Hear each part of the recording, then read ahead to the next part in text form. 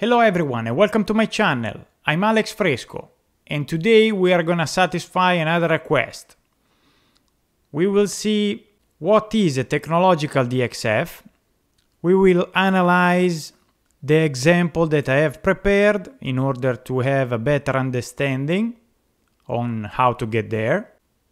And we will see also how to get informations in case we forgot something or we have never been trained on it.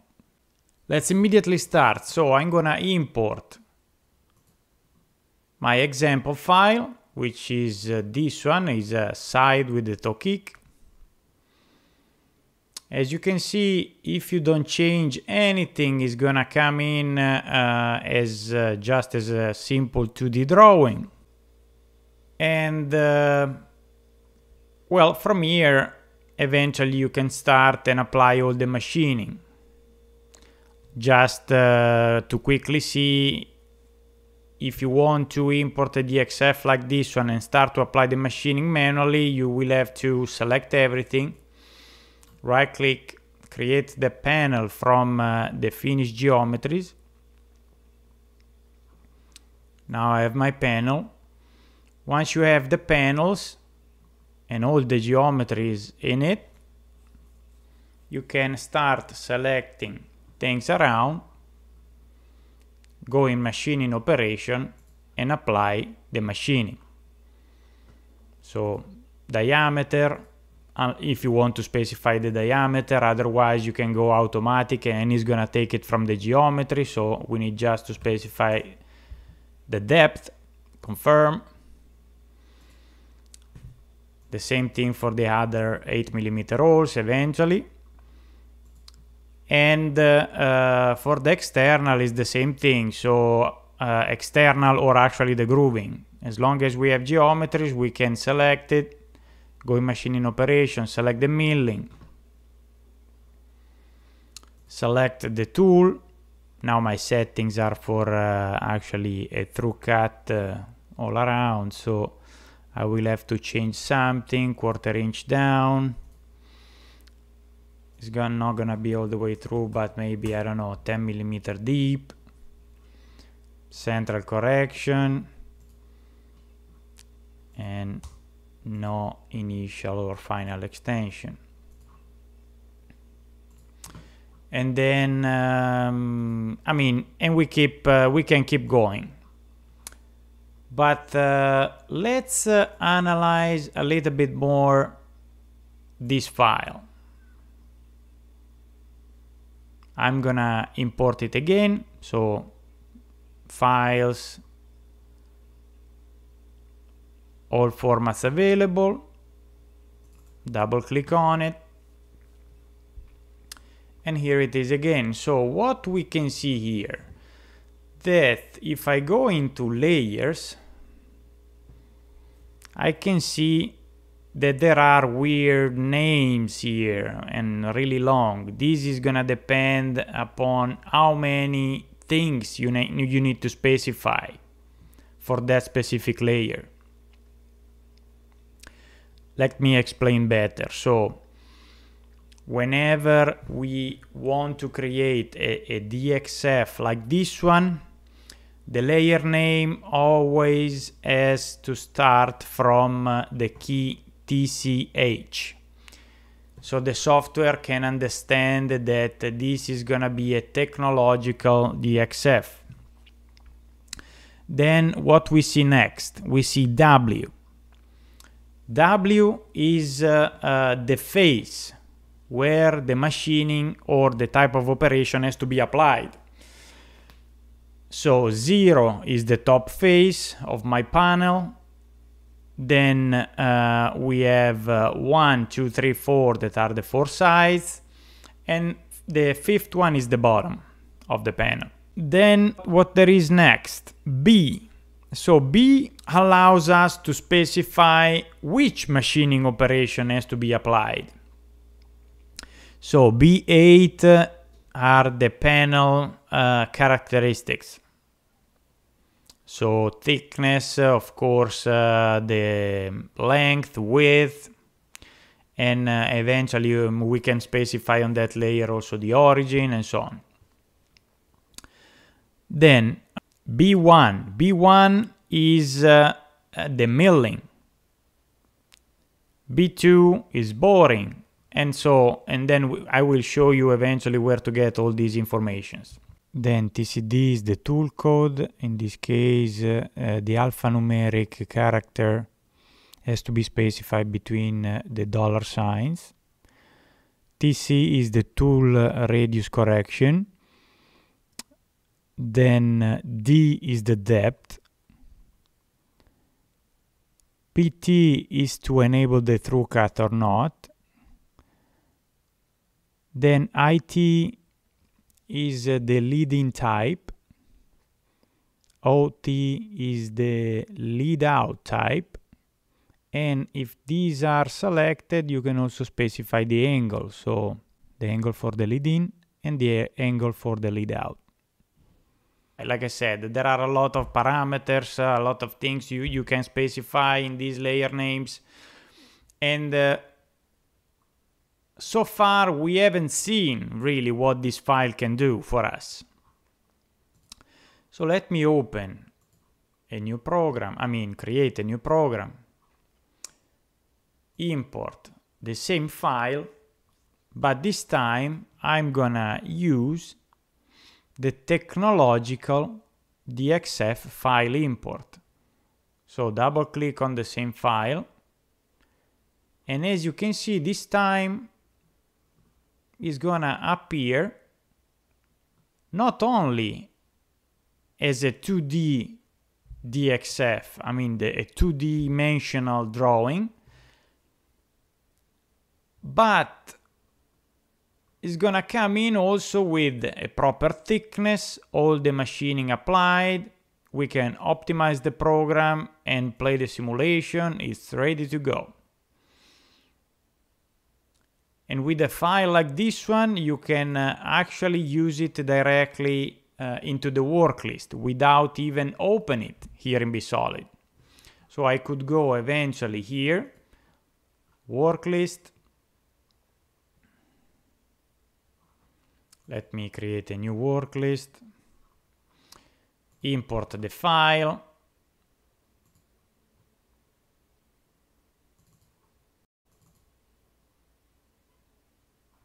it's not a bSolid file. You can select all types or eventually DXF. And as you can see, now it's in the work list. If I enable the preview of the program, here it is. So it is at all effects a program for the machine, even if it's a DXF. Now, where to get all the information we need in order to create a file like this one? Remember, you always have the guide here for bSolid. So you can click, it's gonna open up all the manual. You can search here for DXF definition. And we can see there are different types. There is the CNI format, which is basically the same thing, it's just I think the BIESSE works is better because you can specify more parameters. The CNI is a little bit more limited. Like I was saying, the BIESSE works. So you can click here. Here you see some of the info. And then remember that when you see a text in this color is a link, so it's gonna bring me somewhere else. So don't be scared about, oh my gosh, there is nothing written basically, it's just one page. No, try to click eventually here and read eventually what are the info, and more specifically we will find all the keys here. So parameters. So mn is the key for a macro name if you want to call a macro. Then like I told you before, W is for the phase selection. Then the type of work, type of machining, the B, and so on. So here you have all the keys you can apply on a technological DXF,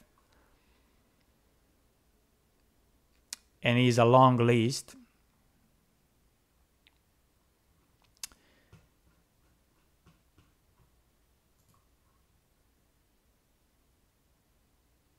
But going back to the file, another really interesting thing you can do with a file like this one, like I said, if the file you know for sure is okay, you can run it directly on the machine. Or remember that directly from the work list you also have the possibility to calculate eventually collisions, not only the execution time for the program, but also collisions. So if you are not sure about a program, I would recommend you to click on that before start the program or start the work list. And if the program is okay, you will receive a green check mark here. Otherwise, for any issue with it, it can be a missing tool, or it can be a collision, or it can be, you know, it may be different things. Instead of the green check mark, you will get an orange triangle with an exclamation point. So in that case, you have to go look the simulation to better understand what's wrong with the program. But going back to the CAD/CAM, like I was saying, instead, if you want to check the DXF and open it, you can import the file using the Technological DXF. So it's going to recognize also the machining operation and the panel. And at this point is, as you can see from the right panel, is already a program, and it can be edited eventually. You can double click on the machining operation. If you want to move the coordinates, you can. If you want to change the depth, you can. So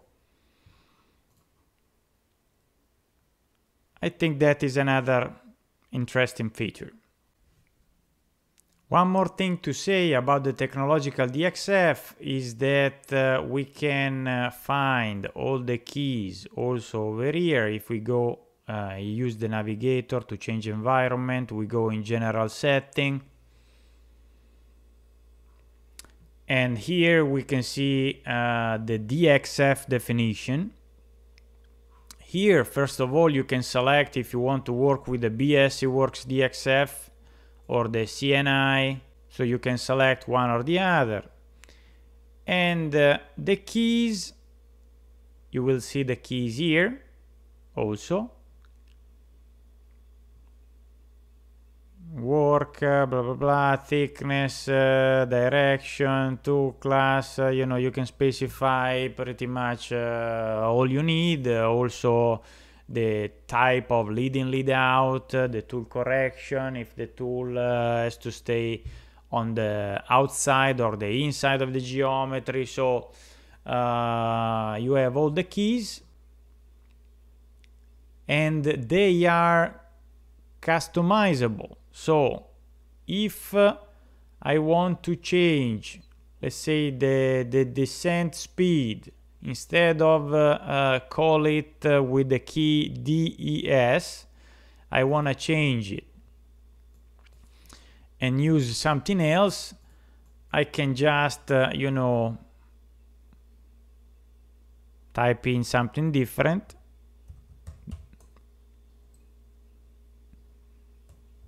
Dash, let's say S, so the send speed, because it reminds me that parameter a little bit better. You know, you can confirm it, pressing enter on your keyboard, and save it. We usually don't recommend to change the keys, though, for only one reason, because all the BIESSE technicians and the guys on the phone support know our code, our keys, and so it's gonna be much easier for us to help you in case of you are having problems, figure it out. Otherwise, I mean, not that is impossible, but it will take probably longer to find out what is going on, because we will have to come over here, see what are you using for this specific parameter, then go back to the drawing, and so it's gonna be just longer. That's the reason why usually we recommend to keep our format instead of changing it.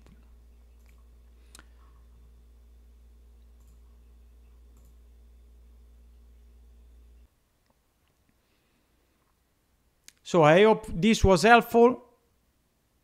Thank you for watching, and see you at the next video.